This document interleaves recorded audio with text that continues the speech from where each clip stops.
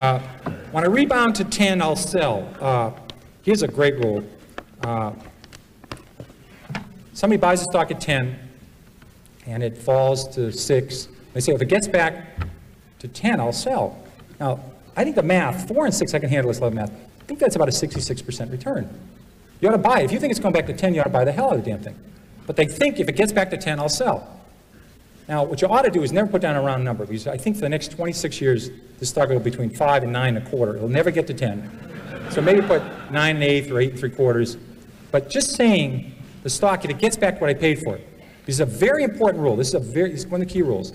The stock doesn't know you own it. Remember that.